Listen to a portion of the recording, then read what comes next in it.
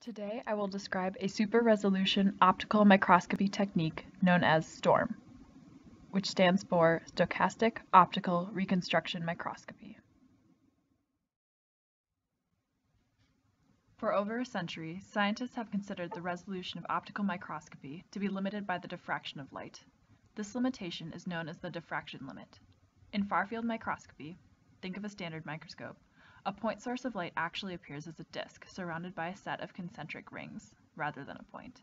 This pattern is known as an airy disk, and its diameter depends on the wavelength of light and the properties of your microscope.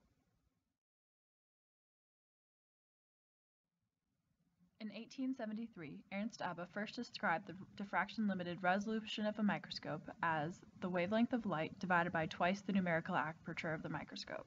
Today, most oil objectives have a maximum NA of 1.25, so even when imaging in the UV range with a wavelength around 250 nanometers, the maximum resolution of your microscope is limited to around 200 nanometers. However, in 2006, multiple research groups achieved single-molecule resolution in optical microscopy by implementing sequential readout of fluorescent molecules. 3 techniques, known as STORM, PALM, and F-PALM, implemented this technique to achieve subdiffraction limit resolution.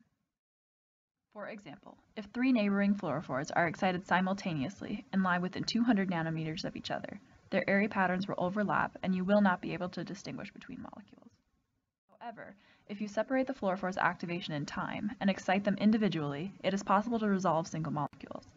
You can then overlay the position of each fluorophore into a composite image to reveal the underlying structure with resolution beyond the diffraction limit. To activate fluorophores individually, STORM utilizes stochastic photo-switching of fluorophores between activated and dark states. Switching is most commonly achieved using an activation laser with a limit of power that any given molecule has only a small chance of being photoactivated at any given time.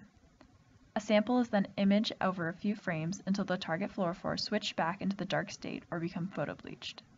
For example, STORM was originally developed using a pair of red dyes known as Psi3 and Psi5, which are together known as a cyanine switch. Psi3 functions as the activator dye, while Psi5 acts as the reporter. When under a low-powered red laser, Psi5 has a low chance of becoming activated, but mostly remains in its inactive state. However, when Psi3 is activated by a green laser, Psi5 is triggered and emits a series of photons before returning to its dark state. This pair of dyes are very bright and can be switched on and off hundreds of times before permanently photobleaching, which makes them ideal dyes for STORM imaging. After a fluorophore is activated, photons are collected by the camera over 1 to 3 frames. Photon distribution can then be fit with a Gaussian curve to localize the point source of the photons and determine the standard error of its predicted position.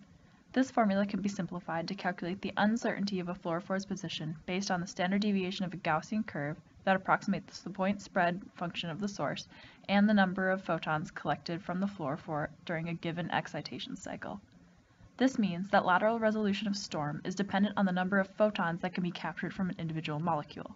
For instance, collecting 10,000 photons generally results in a resolution close to 1 to 2 nanometers, while only collecting 400 photons could limit resolution to 20 nanometers. For this reason, ideal dyes for STORM imaging include molecules that have a high contrast ratio, which means they are very bright during the activated state and dark during the inactive state. This maximizes the number of photons that can be captured per switching cycle, while minimizing the amount of background excitation. Though STORM has significantly improved the potential resolution of optical microscopy, it is not without limitations. Limiting factors in STORM imaging typically include the contrast of fluorescent probes, background autofluorescence from the sample and surrounding fluorophores, long acquisition times, since you must sacrifice some temporal resolution for spatial resolution, and the accuracy of probe localization. For instance, immunohistochemistry is generally incompatible with STORM, since antibody binding distances the fluorescent probes from the molecule of interest, often by up to 20 nanometers. Despite these limitations, STORM has some amazing capabilities and can be used with multiple colored probes for 3D imaging and to image live cells. Future work to improve STORM will likely focus on improving the brightness and contrast of fluorescent probes, while improving image acquisition rates and image processing capabilities.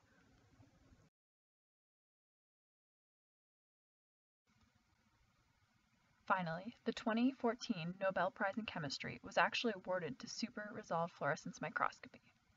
The award was given to 3 scientists, Eric Betzig, William Murner, and Stefan Heil. And with that, I'll end my video. I hope you learned something about super-resolution optical microscopy today.